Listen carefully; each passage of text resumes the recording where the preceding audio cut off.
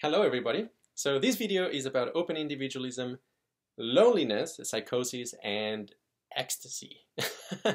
So it's pretty fascinating that, actually a lot of people find open individualism to be pretty reconforting. Like it's a pretty it causes like warm fuzzy feelings in a lot of people, this sense of oneness and interconnectedness. And to a large extent, a lot of people pursue meditation and psychedelics because they want a feeling of oneness and interconnectedness with everybody else. To a large extent, it makes a lot of sense because it tackles these very, very deep fear of death, and it's important to defang death in whatever way we can, because it just really doesn't help our lives to be completely, freaked out by, by the non-existence that may come once we die. And open individualism does that job really well, especially, once you're like starting to internalize it, you get this feeling that, hey, actually the end of my particular, timeline, my particular illusion of a self over time, it's fine. I mean, I'm just going to return to the, ocean of being, and I will be somebody else and over again, and that's fine. But, this actually becomes pretty troublesome in a sense once it starts to consider just how much freaking suffering there is in the universe. And also, if you consider it from a new view from nowhere, there's no guarantee that you will be reborn in a time in the future, or at least like nominal future. You could be reborn as a dinosaur that gets eaten alive by another dinosaur and like suffers a miserable life. Horrible, horrible, horrible possibilities. You can be very likely reborn as a pig in a factory farm. So open individualism actually, once you kind of like start digging deeper, starts losing some of its, initial psychological appeal.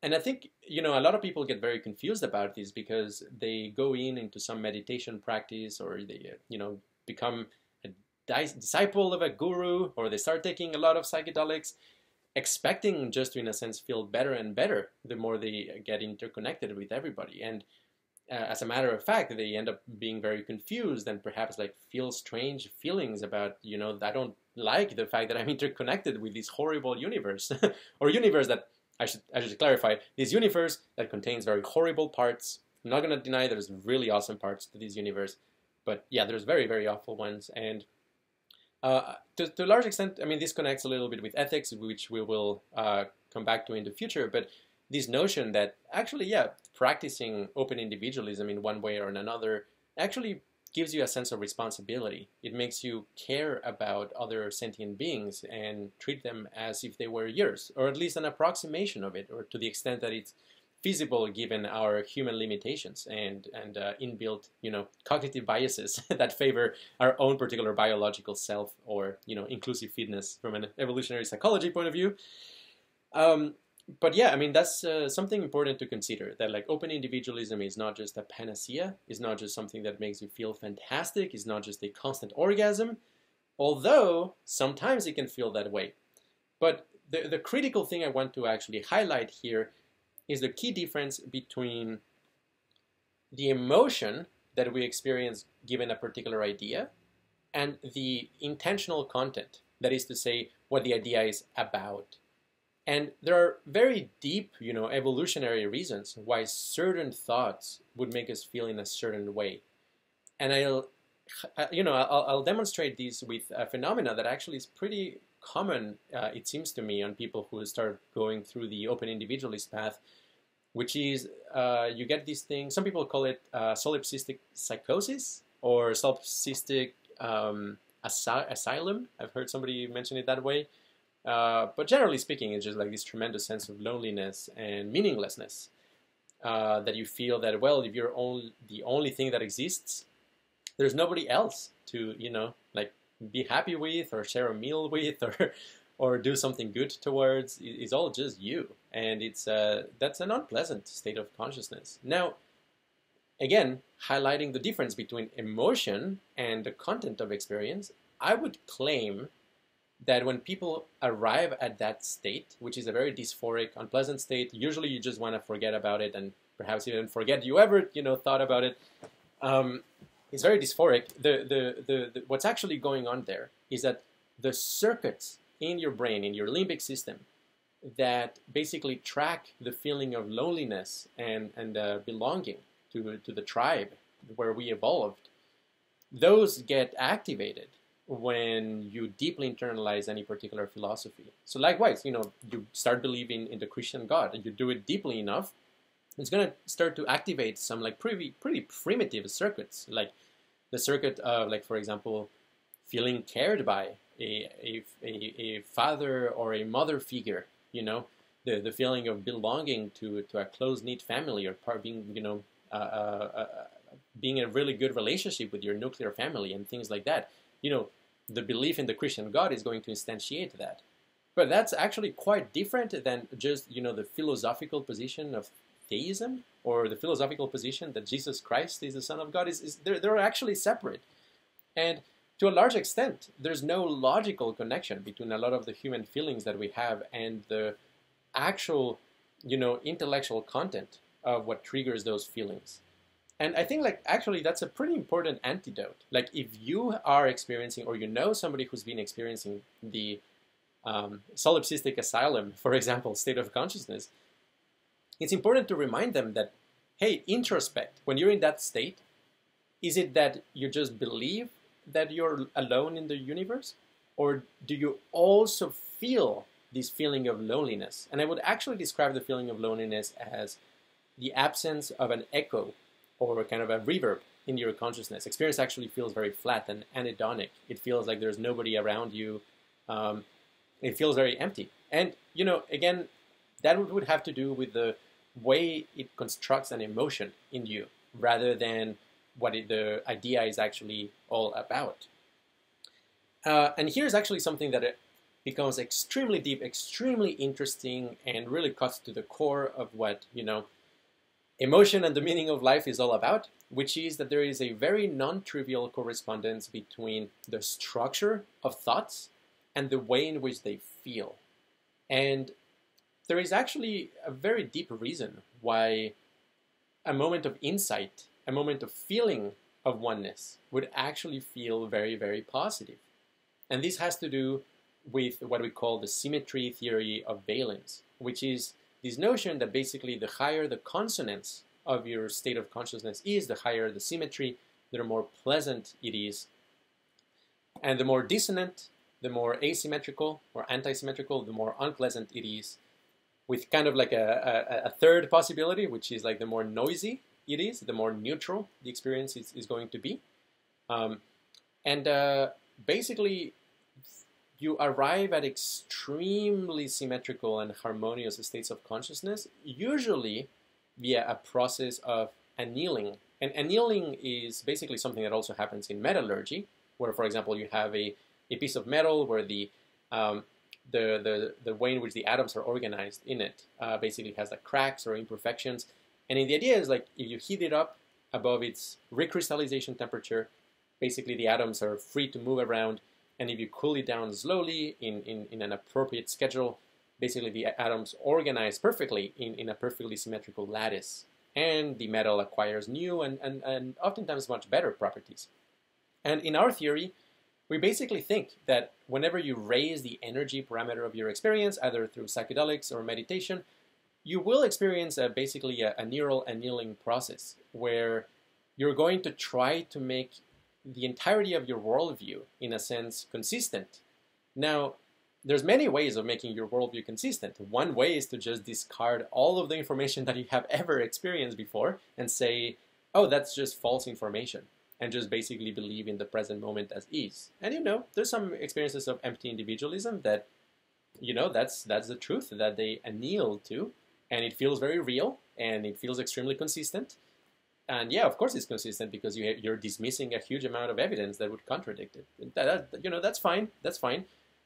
But critically, because there's this correlation between how ordered your state of consciousness is and how good you feel, basically any of those like hyper-annealed state of consciousness will feel extremely good. They almost feel perhaps better than an orgasm. It feels like a really good, really, really, really good like massage, or like, taking heroin or something like that, which doesn't work through annealing, but it's it also produces like temporarily ordered states, more harmony, followed by dissonance, unfortunately. But the method of basically neural annealing, where you increase the energy parameter and let it cool, usually produces kind of like long-term benefits to the way you feel. However, it comes with this interesting side effect that oftentimes you will basically anneal to a worldview that maybe dismisses a lot of information and consider it's like secondary because it just doesn't fit into the worldview very well. Obviously, you see this a lot with like religious fanaticism or like a lot of like worldviews and politics that try to come up with a very simple principle to tie everything together. And of course, if you go to a rally or a mass, a demonstration or a religious sermon, and you all get like super hyped up and the energy goes up, and you're like right there where like, those elements of the worldview get emphasized and the things that are inconsistent with the worldview are de-emphasized, yeah, you're likely to anneal into a state of consciousness where that is the truth and it feels like the truth. And I would say like these actually may account for quite a lot of the unfortunate things that happened with spirituality and I believe in open individualism, which is that there's this kind of like very negative attractor where basically you start believing that the only truth that mattered is that we are all one consciousness. And, people take it further and they might say something like the only truth that matters is that you are God and that you are imagining everything. Or worse, you're in some kind of prison universe. You're God, but you kind of like trapped yourself somehow through a cycle of reincarnation. Or that you are God and that this is a trial that you have to undergo through in order to realize who you are and let go and merge into infinite love, etc., etc., etc. There's many, many ways of kind of like achieving that particular type of obsession with oneness, which I don't think it's actually helpful. And the reason I think it's not helpful is because it tends to dismiss a whole lot of information. To begin with, it dismisses things such as the existence of intense suffering and the fact that we actually have to get rid of it, and that oftentimes the way to get rid of intense suffering is by actually engaging very deeply with the external world and identifying the causes and conditions that give rise to it. I mean, it's not enough to basically, quote unquote, realize that you're God and you're imagining everything, when somebody out there is experiencing cluster headaches that would be so easy to treat if you were to just give them some magic mushrooms or DMT. I know that sounds crazy, but it's true, actually. Some of the absolutely most horrendous and painful experiences that people have oftentimes have like very trivial, stupidly simple solutions that are just not being implemented because we don't take intense suffering very seriously. So getting obsessed with oneness and thinking that oneness is the answer to everything will literally leave millions and billions of sentient beings by the wayside, just like suffering, because you're not actually trying to help them. And I'm totally not okay with that. I think that's some kind of like strange spiritual escapism. I don't endorse it at all. But also, just saying that, hey, once you realize you're God, you have understood the ultimate truth of everything. From my point of view, it's actually quite the opposite. Once you realize oneness, that's just the beginning of a much, much deeper journey where you actually have to stop dismissing all of this other information, such as, for example, physics. My belief is that a deeply realized master, so to speak, would start to actually also read physics textbooks and try to understand what the hell do they tell us about the nature of consciousness and the universe and the way in which everything is interrelated. And seriously, don't dismiss physics. It has like some profound beauty to it and profound simplicity that connects everything together. Just speaking at, like, for example, how like principles of symmetry and geometry explain things as, like the conservation of mass and conservation of energy, or like special relativity and, the effect of gravity on space-time. And, all of that is not a fiction. I mean, it is a fiction in some sense, but you're not going to understand it by just obsessing about oneness. And it's still very important because ultimately we're one consciousness. I would say physics is describing the behavior of consciousness, the behavior of fields of sentience.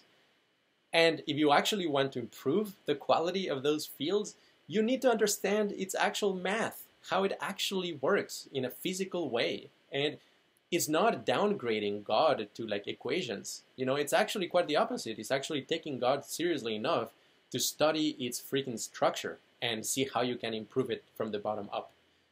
I think that's the only responsible path, personally. I'm also going to say that, you know, oneness doesn't in and of itself explain qualia. It doesn't explain why on earth we have experiences such as like colors and the correlation between symmetry and valence.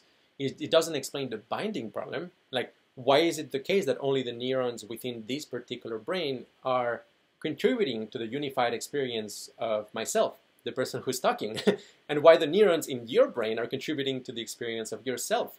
Why isn't the case that, you know, if we're all one, my neurons and your neurons, why are they not simultaneously contributing to a unified experience of its own? And there's like some super deep philosophical and scientific questions that come out of this, and you cannot possibly just dismiss them by saying the answer is we're all one, because that doesn't actually answer those questions. I'm sorry. It's just dismissing them. And I think it's quite delusional to think that you have a deep insight into qualia just by realizing open individualism. Again, it's just the start. It's not the end. Also problems of causality, problems of, for example, the phenomenal experience of time. How is time embedded into each moment of experience? Or, for example, even like why MDMA makes you feel more love towards everybody. All of those continue to be like very open questions. They are not solved by oneness in and of itself. And yeah, I'm definitely going to just conclude by saying that if you feel kind of like trapped in this feeling of a negative or dysphoric open individualism, I'll just emphasize that, yeah, like introspect on it. Don't run away from that feeling necessarily. Recognize that you're not the only person who has experienced it. Recognize that it's also just not going to break reality the way it feels it's going to. I mean, a lot of people feel that like once they're starting to deeply internalize oneness, they kind of like the simulation is going to break, and in a sense they're going to exit these like space-time or something like that. And I think like that's just not true. What's actually happening is that your world simulation in your brain is breaking down because of like changes in the parameters of it, where like, for example, you're stopping to associate your locus of control to only your particular, you know, motor actions within your own nervous system, and you start to associate it as well with the avatars and characters within your experience, and you're starting to confuse basically the locus of identity between them. All of that is a phenomena that is entirely contained within your own world simulation, and it's not going to break reality. I'm pretty sure of that. And I would like to reassure you of that. Like, you may feel like you're going crazy, and in some sense you may, but it's also something that you will definitely be able to recover from if you basically start acknowledging that you haven't solved everything, that there's a whole lot of, you know, open questions you still have to address and are important, and that there is suffering out there, and we need to find, you know, pragmatical and empirical solutions to it, one of which might be open individualism, but it's just one piece of the puzzle. It's not the whole thing. Well, thank you very much.